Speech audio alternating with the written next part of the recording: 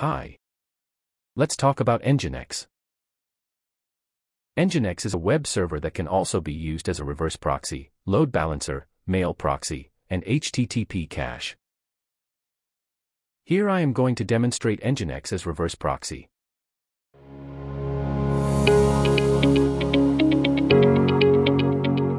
What is a reverse proxy? A reverse proxy is an application that sits in front of a backend application and forwards client requests to those applications. Reverse proxy helps increase performance, scalability, and security. Here I'm going to demonstrate Nginx as a reverse proxy. As you see in the figure, we have 3 web servers and we will configure those as the backend of an Nginx server. Without further ado, let's get started. As you see, I have 3 websites and all are running on different IP addresses.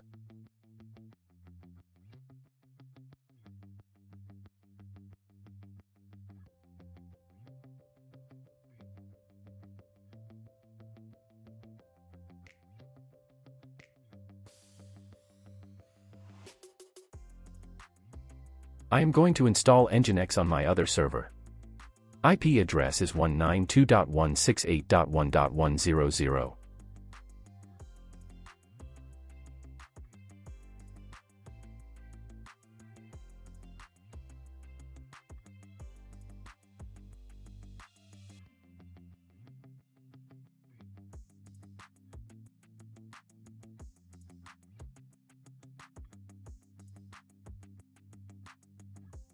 You have to open HTTP port and HTTPS if your firewall is running.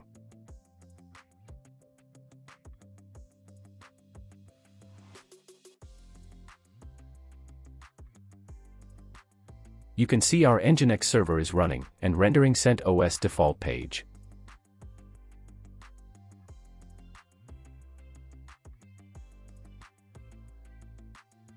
Next, we need to install WinSCP for editing configuration files.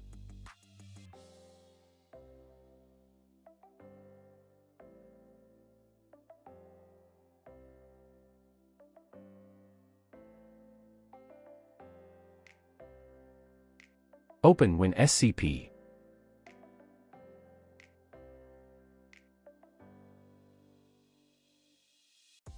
Log in to Nginx server.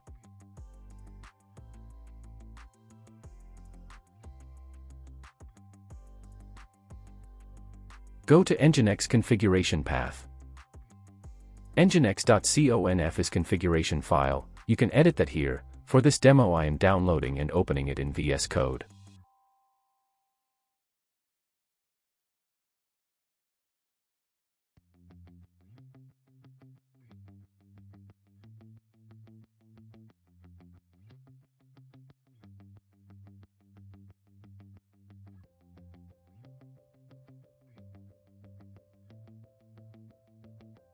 In this configuration file, you can see some predefined entries. You have to know that. User as Nginx means, the application processes are run as that Nginx user. Worker process means, how many threads are needed to be allocated for Nginx. Auto means it will allocate up to all available threads. PID means process ID, it will store it at this file. Worker connection means the maximum allowed number of simultaneous connections. For example, if the worker process is 1, that means Nginx will allow maximum 1024 simultaneous connections. Next is the log format. You can see by default included the remote client IP address and user in the log.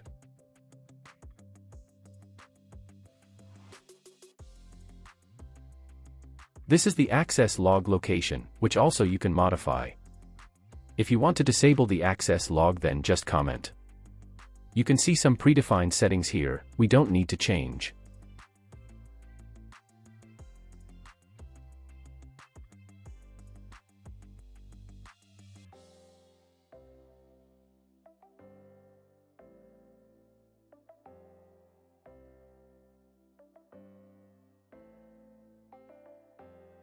This is the main part of the configuration file. As you watched in InRow, we have 2 websites and here I am configuring example.com.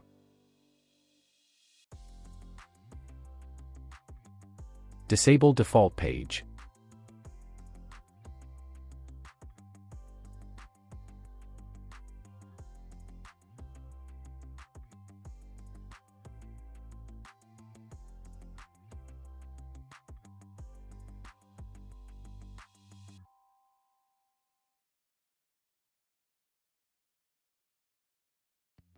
What does means, is whenever a hit comes to example.com, then Nginx will route that to 150 machine.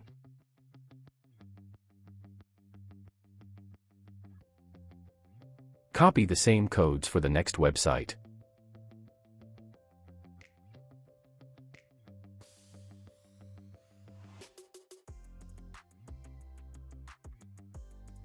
Here I am going to configure our next website, mywebsite.com.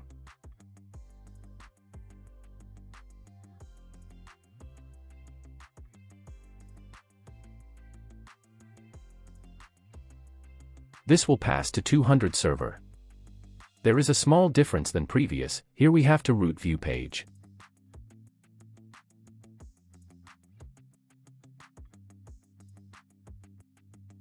We can copy the same codes here for view page.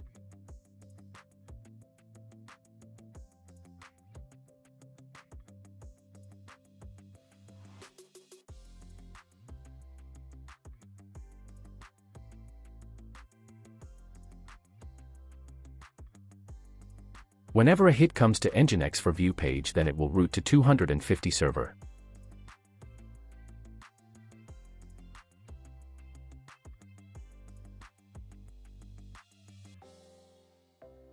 Here we need to pass a DNS host entry for this demo. In a real-world scenario, you have to route your website DNS records to public IP through your domain registry like GoDaddy.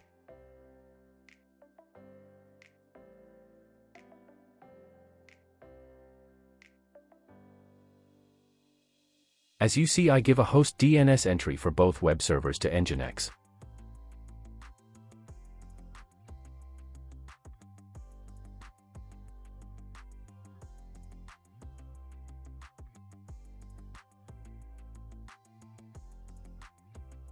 Next, we have to replace existing config file with new one.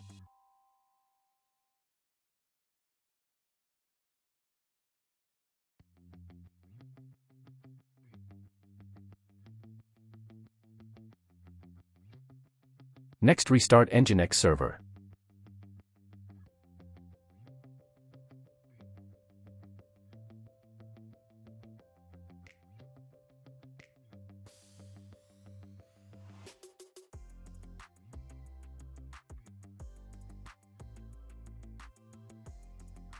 Here we go. It is working as expected.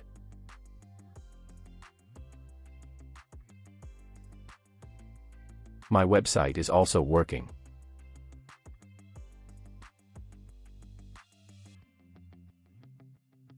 Got an error. This is the default error page of Nginx. It means something wrong in the configuration. Let's troubleshoot.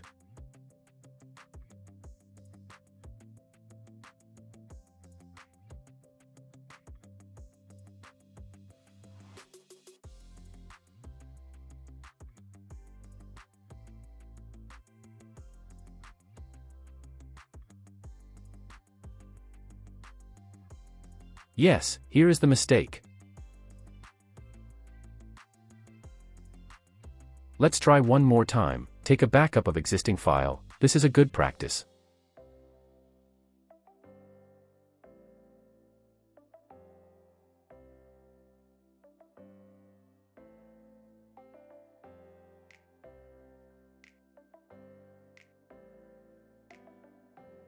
Let's restart once again. Finally, it is working. Exactly what is happening here, client requests for both websites are hitting on our Nginx server, and Nginx will route those requests to the appropriate servers. In the client's perspective, they can't identify which server is behind Nginx.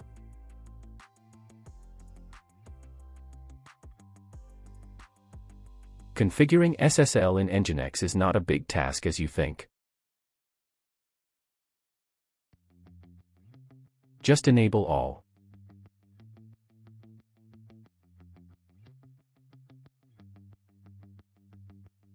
Copy your SSL certificate and key to this path.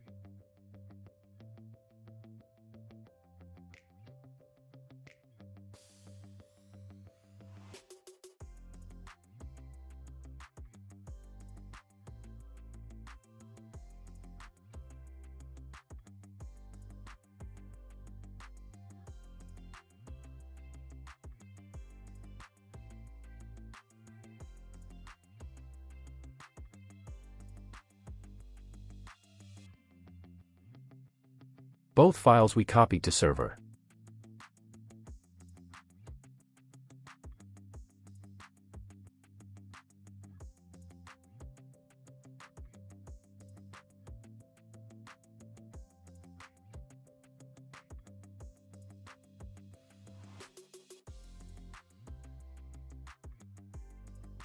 I'm copying the same entries here.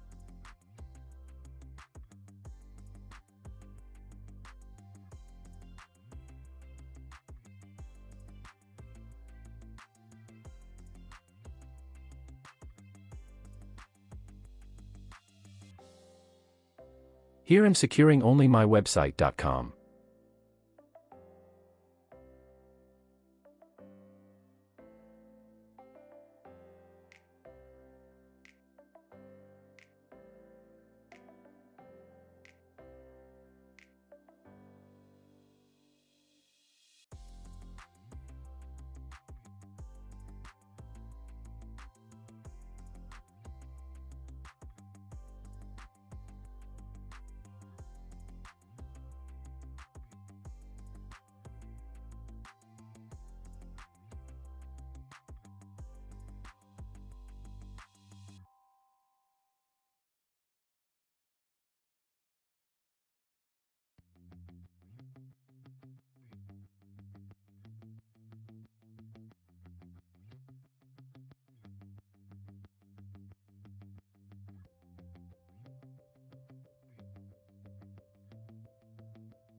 Finally, we successfully installed SSL on our server.